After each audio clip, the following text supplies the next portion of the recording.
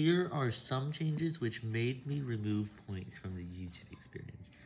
The first one was with black boxes around the playlist, and it used to be gray before, -1 point for playlists, and also a new playlists design which has removed my name, 0 points.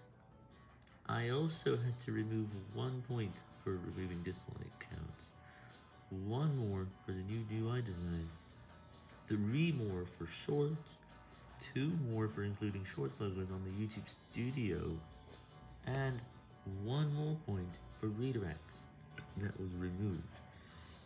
So I really don't like it as much as it was before.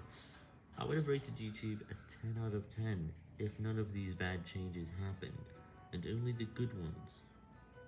And also, the new comments design actually added 1 point, so it was the best one by far. I have way too many changes, and the new animation is just too aggressive for the replies or the comments, so that's not good.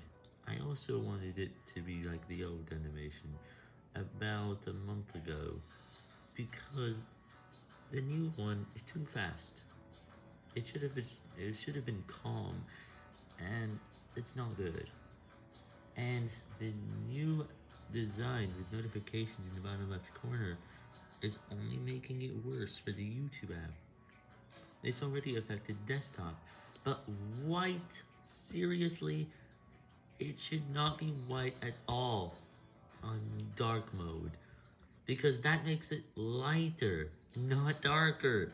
So you have to, make it dark on dark mode, and I'm not even gonna care. That whole thing needs to be kept dark, and also, why would they do this? I'm not even sure why.